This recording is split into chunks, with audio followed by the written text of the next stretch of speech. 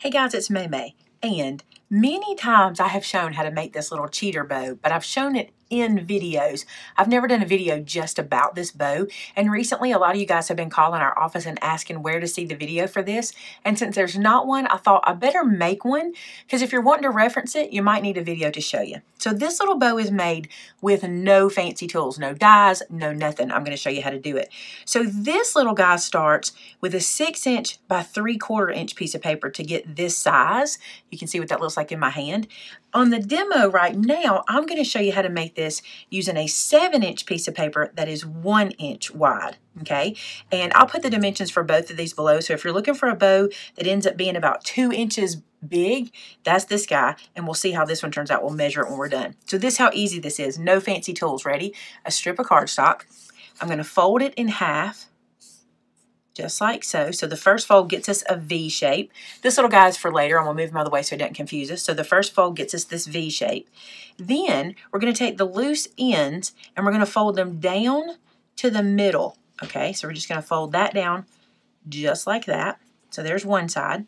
Then I want to fold the other side down into the middle.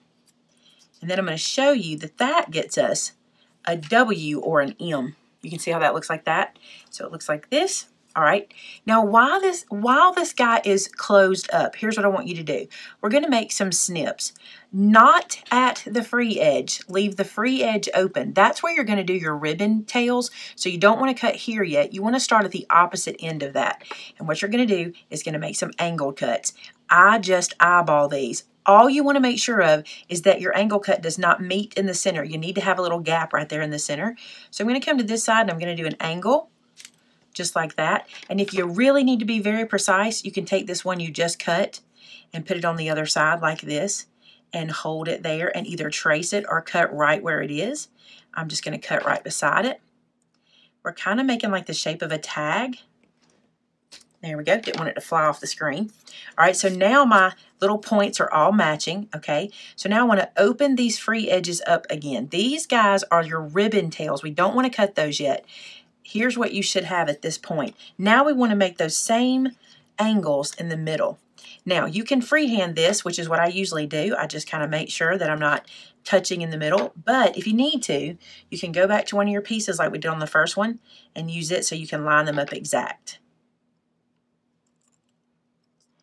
Or at least really close.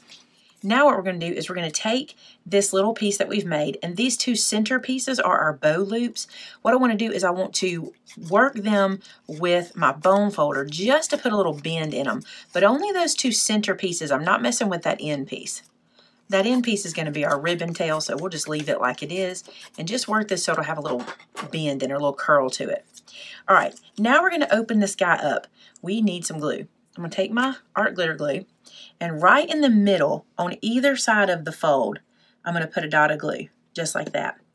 Then with these guys, I'm going to bring this over and touch it to the center. We're making those loops now just by bringing this over, and I'm going to hold this up in the air in a second after this dries to show you what we just did.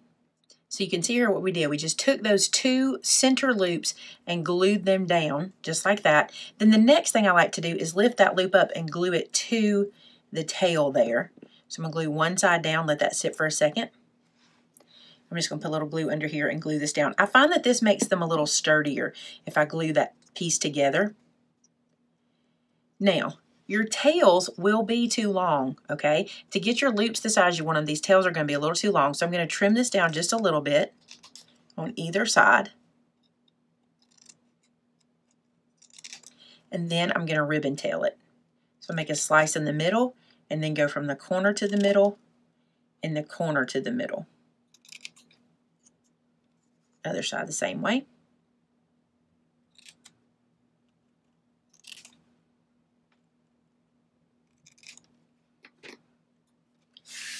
So there's our basic bow, but we need that middle piece, right? So I just have a little strip that's about 1/8 of an inch wide, and on the back of our bow, I'm going to put a little bit of glue, just like this, and then put this little strip down and get it started. So I'm gluing it to the back, and then I'm going to wrap it around the middle, and it'll kind of hide our little workings. And it cleans it up, and it makes it look so good. So if you make this bow and you think that it doesn't look great. See how this hangs over the edge? I'm going to trim that off. If you think it's not looking great, keep going. When you put this middle piece on, it just really changes the whole look and cleans it all up. So that is then our little cheater bow without anything fancy. No dies, no nothing. And I just wanted to show you how to do it because I know that I've shown it in videos, but I never thought about I didn't have a separate video for it. So maybe this will help when you guys are looking. So easy. This one is 6 inches by 3 1/4. This one's 7 inches by 1 inch. So if you need a bigger bow, just size up and play around and see what sizes work for you. There you go, guys. A little cheater bow. I know it's a quick video this week, but that's one you guys have been wanting to see, and there you are. Hey, thanks so much for watching. I'll talk to you again real soon. Bye-bye.